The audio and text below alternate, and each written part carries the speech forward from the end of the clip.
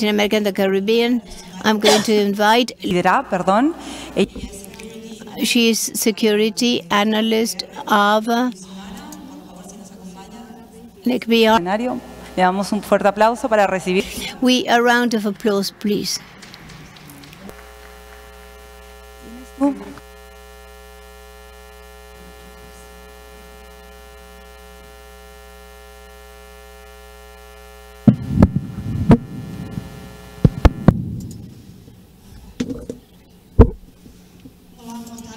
Good afternoon, everyone. I'm Lucy Mara.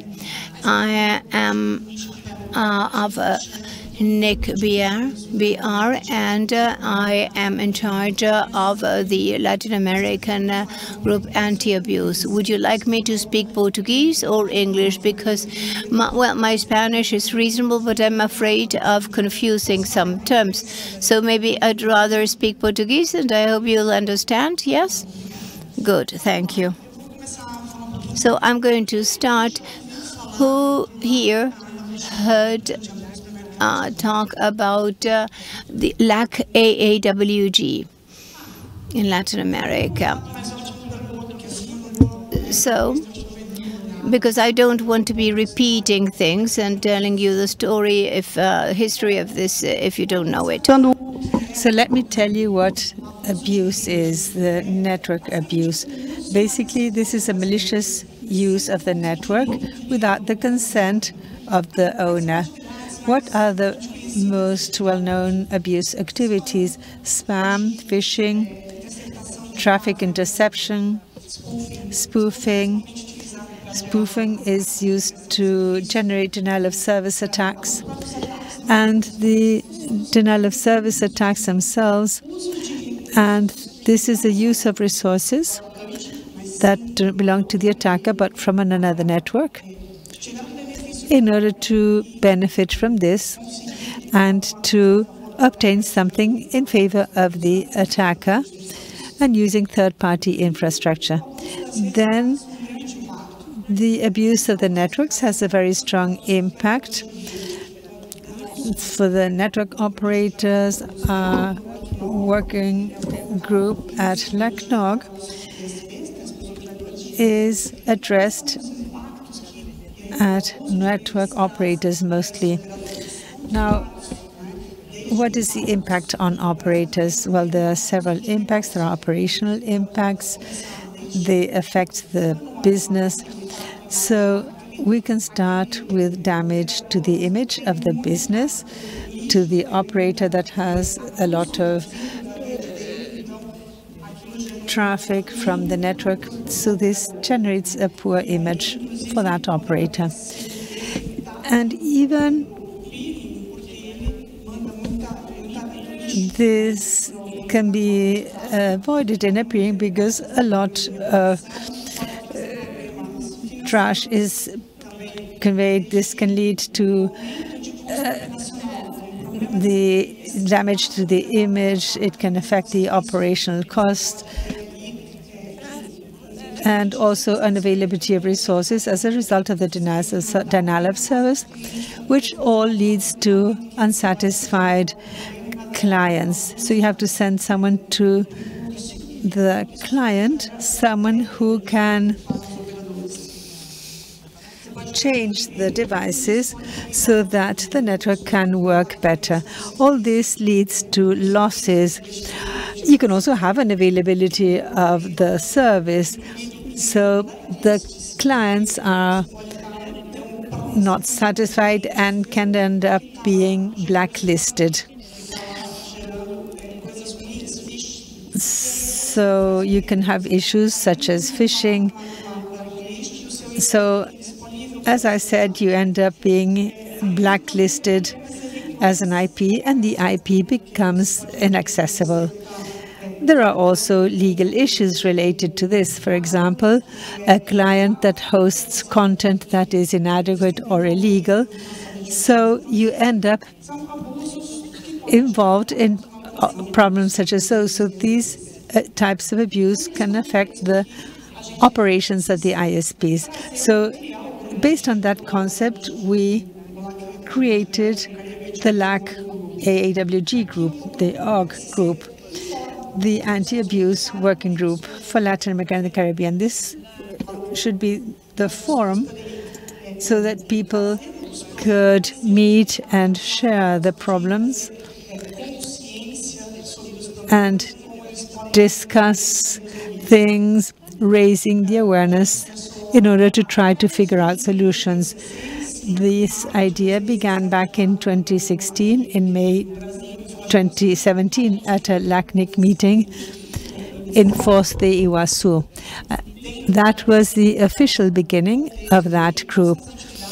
Within the context and the activities of this group, these are the following. We have the intention of developing an anti-abuse community to organize awareness-raising activities, trying to create the need to adopt best practices in different sectors.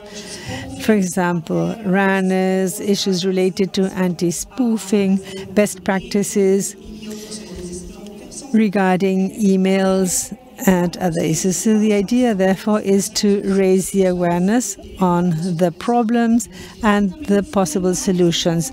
And in addition to that, to implement this in the group. In addition to that, one of the purposes is to promote the development of anti-abuse recommendations and best current operational practices, the BCOPs. So this also helps in addressing region-specific and also global issues. These are some of the main activities we have organized over the past years. We had activities in association with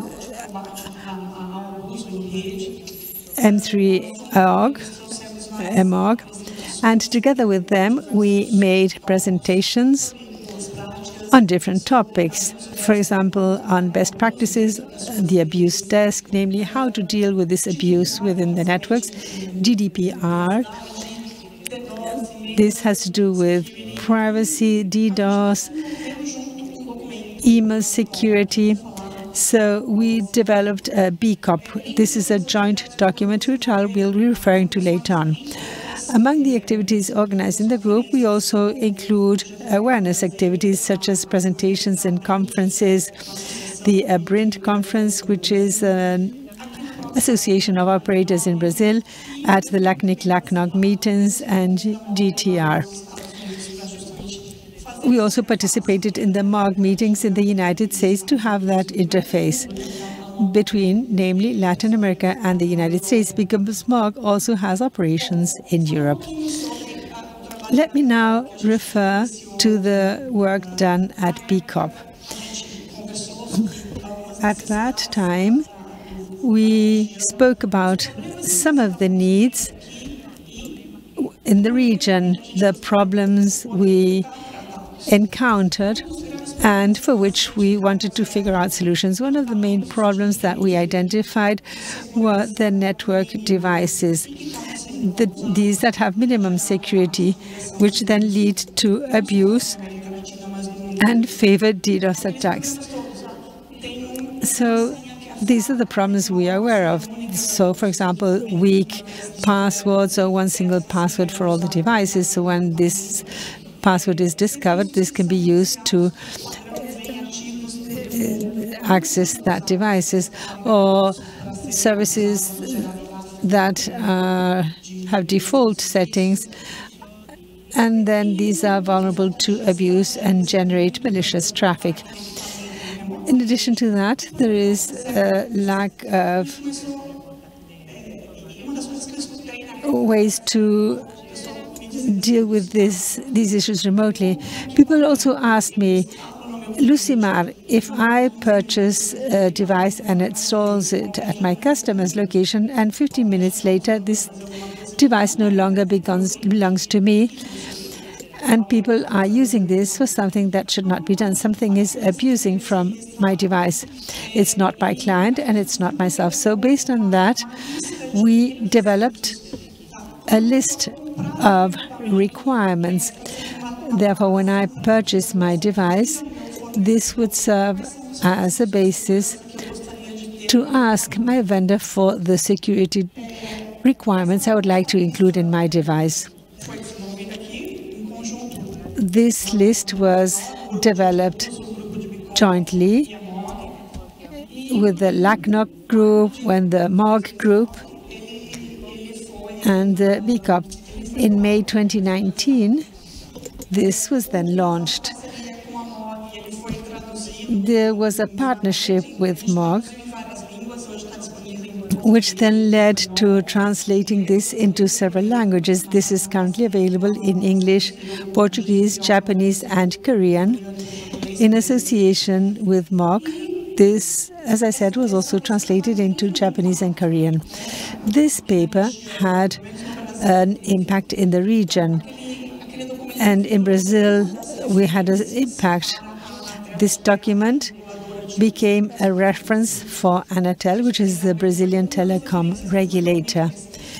This was one of the references. It's not the only one, but it really was helpful in order to convey to Anatel a view on the existing problems. They worked on recommendations for the vendors in Brazil, for those who provide equipment. So a list of security elements, a list was prepared and published by Anatel as a list of recommendations. In March 2023, and this is quite recent, this reference list was reviewed. We have been working on this for quite a long time now.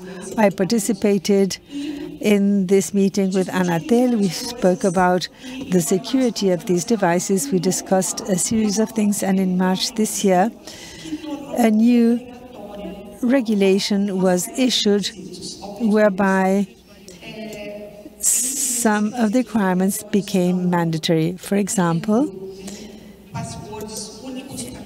unique passwords for each device in order to avoid having one single password for multiple devices. So when one password is discovered, access to all the devices of the same model is available. So now unique passwords are required, or no hard-coded credentials, because clients know that their devices are being used by the attackers but cannot change the password. So the vendor has to have a formal process. The vendor has to have a formal process to coordinate the vulnerability disclosure. Just a minute, please.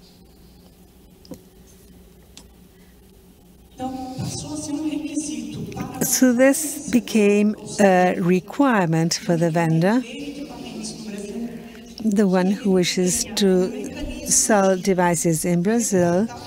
This company should then have a mechanism in place to inform about the vulnerabilities and to inform about how these were corrected, inform the clients.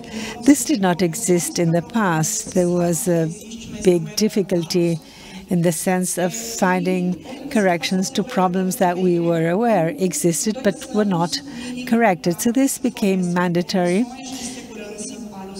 and there's a 2-year minimum period for security patches for these devices. So this was approved in March. This was issued in March 2023 and will enter into force in March 2024. So how to contribute? What do we need to do? We have to continue working. We have to have a community where we can discuss the problems and figure out solutions, to engage in the development of best practices. So the idea is to continue working on this topic. We invite you to participate in the mailing list, and we also invite you to engage in the development of best practices, as well as in conveying the application of best practices and sharing this with your clients. You can also suggest new topics, new best practices. You can contribute content. You can translate relevant existing B Corps, for example, from other regions such as RIPE. So these are like partner entities. So there are very many activities that we can carry out in order to raise the awareness on the need of fighting abuse. If we don't fight against these problems, the problems won't be solved on their own, and it is likely that things get worse. So if you wish to tell us about cases where you saw that this abuse was dealt with and that there was reparations, all things that can contribute to improving the organizations and help the group grow and improve will be welcome. We have two lists of LAC. There's the list of LAC and BC Copper, and I'd like to know whether you believe that it would be good to have our own anti-abuse list so that we can better monitor any problems. I think that it is better to have our, if you consider that it's better to have our own list, well, let me know, and then in that case I will discuss that, and it is possible to create one. So when I suggested holding a meeting, I managed to get a room, well, not a plenary session, but we're going to find a smaller room to get together because there won't be so many of us. So, well, I'm here and I'm at your disposal.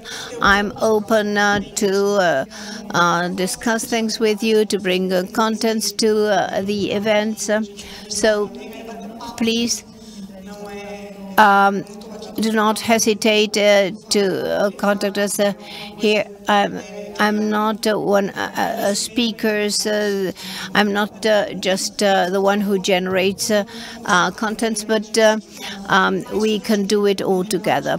So the idea is to get together with more anti-abuse people. We have a town house here that has acted not just bringing knowledge, but also expertise.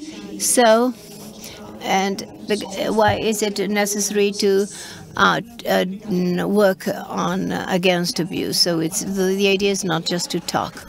Well, thank you, Lucy Mara. So now we'll have some time for questions here in the room. If you can please get close to the microphone.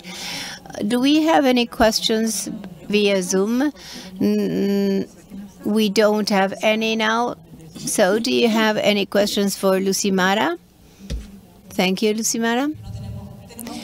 Yes, there's a question there. Go ahead. Or no, it's not a question. It's to vote. What you just asked me, I think it would be good to have our own list. I think that the others are not exactly the same. I think that there are anti-abuse problems that would be good to discuss. Yes. Sorry, could you repeat it, but a bit more slowly? It was not a question. I wanted to answer your question.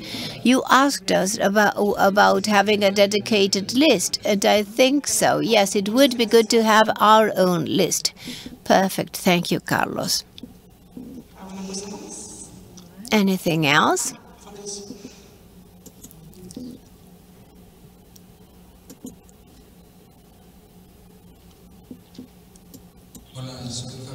I'm Fabricio from Fine House, and it's, as Lucy Mara said, this is rather an invitation. Since I started coming to the LACNIC events, I've always attended the CSERT meetings, and one of the things that people discuss is that they would like to have more participation by ISPs on security. When we speak of people who work with security and with CSERTs, we support those that are trying to solve the problems. However, we also know that for ISPs, very often in a business division, security is complicated, and sometimes it is difficult to be able to convince the people who have the money to invest in security. So what we would like is to talk with you to understand better what are the problems, what are the difficulties, so that together we may help you, help us solve security problems. And in Spandhaus, for instance, people tend to see us as the bad guys that are blocking the ISPs and that only cause problems. But to tell you the truth, when an IP is blocked, that means that there's something fishy going on there. So we can help you solve the problem. And we have some tools that we have developed, and they are free of charge. For instance, we have a replication portal, and the ISPs can register. And there you have a list of all the ISPs that are registered with us, and you can see the type of problem that they have, and some instructions of how to solve them. Now, essentially, that part of the instructions of how you can solve them, all that is done from a point of view of the people that are identifying the problem from outside. So we don't know how the ISPs operate. Each one operates in a different manner. So for us, it would be excellent to have the feedback in an ISP, so that we may know, we say, well, that could work or that would not work. So if we are to implement the things that you are promoting, we need support. So the idea is that together we may develop a discourse that works for everyone. What I see from outside is that so far when we speak of security, the discourse is too much from the outsider's view, and not who are working inside the ISP. So it would be very good to have your feedback so that we can work together. Thank you. Thank you, Lucimara.